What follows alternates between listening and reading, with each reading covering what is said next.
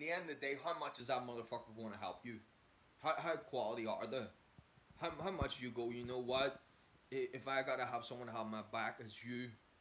If that there's something that, if you find that there type of motherfucker, again, it might not be applicable, it might not last, it might, you might be dealing with a different person in a year time, but at least it's something motherfucking good.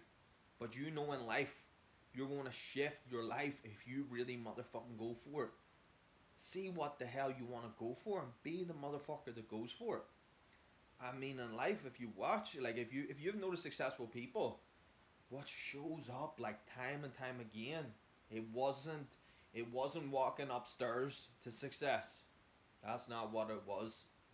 It was like walking upstairs and then they get hit, they get beaten, they things don't work, and then they regain that strength, they regain that ability, and then keep going up the stairs, they keep going up towards that goal, and then one day you make it.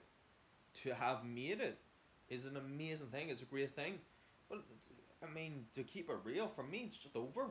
I made it. It's over. I'm going to do the next thing. And that there's just continuation of success and winning. And if you get into that run of life,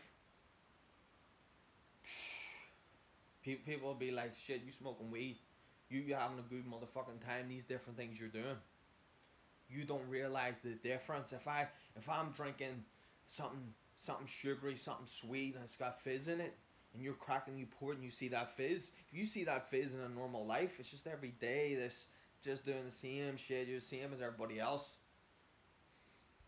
If you're sitting on a first class flight, someone that ain't supposed to be there, and you're pouring that, and you see that fizz, you go, holy shit. Well, I can smell it. I know it.